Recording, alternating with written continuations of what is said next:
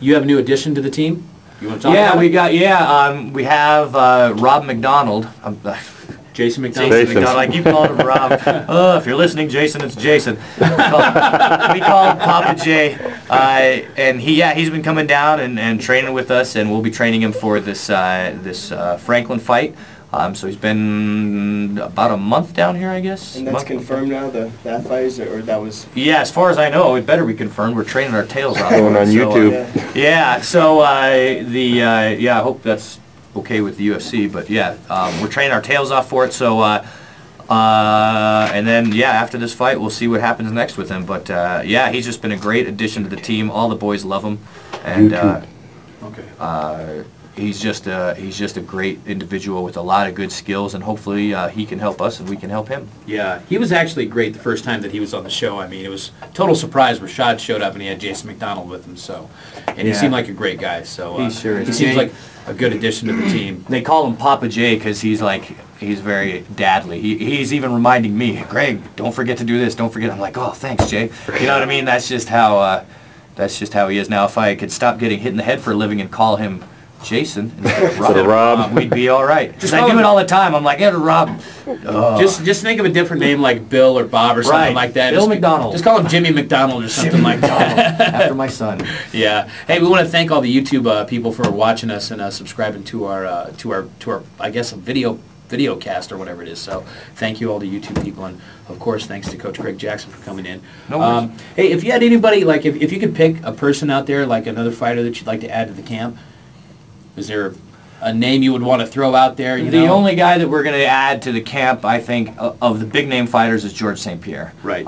Him and Diego have to kind of fight and get there. So he's an ally right now. Right. But for all intents and purposes, he's part of the team. Right.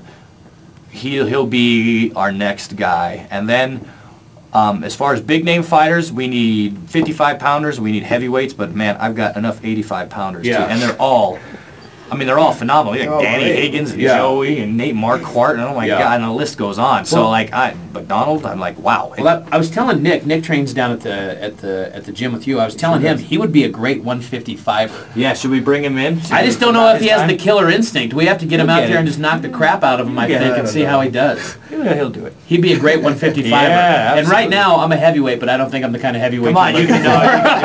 You can do it. We get you in there, no problem. I think I'm just a porky heavyweight.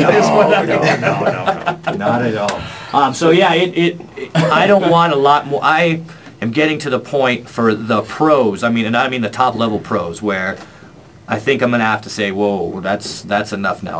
I'm just gonna get spread too thin. Right. Now that doesn't mean up and comers, because up and comers I can do all day. Sure. I've got and we've got some good ones too. So up and comers I can still go, but as far as like the top level UFC fighters, listen, if we get more people in the divisions, we're just gonna end up fighting each other all the time. Yeah. And Right. I don't want that at all.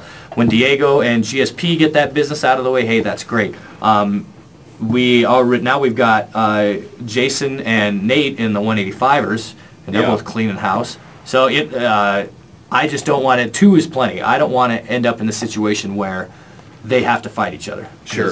Coaching against my own is like, it's like punching your brother in the face. I mean, what are you going to do? So, Right. Yeah. Not cool. All Not right. cool. Who All are, Go ahead. Who are some of the up-and-comers you guys have coming out of there right now? Keep an eye out for Brant Gibbs. The kid is 10-0. He's undefeated. He's tough as nails, man. And tough, boy. He can take a beating and he'll just keep coming. He's been in some wars.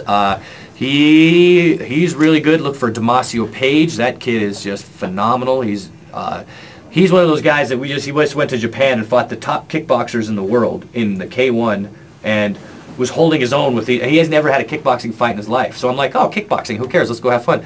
Well, he drops the guy that wins the tournament. He puts him on his butt, the only guy to drop him. So he's that kind of kid. He's got that much potential. Was it his overhand right? His overhand right. He's got a hell of an overhand right, man. He does. That thing's a bomb. Yeah, well, he's kicking hard now. He's actually we're putting together this kind of complementary left hook kind of a deal for it. So yeah, he's really improving, and the sky's the limit. He's so young, and he's done so well in MMA for not having that much experience, and kickboxing too. So I mean, there's just 2 names right off the top of my head. There's a bunch of people doing grappling tournaments that will be fighting in the future too. So. Yeah. All right, well, listen, guys, we're going to take a break real quick, and we're going to come back and we're going to talk more with Greg Jackson on Cage Talks. So stick around. Thanks for hanging out with us.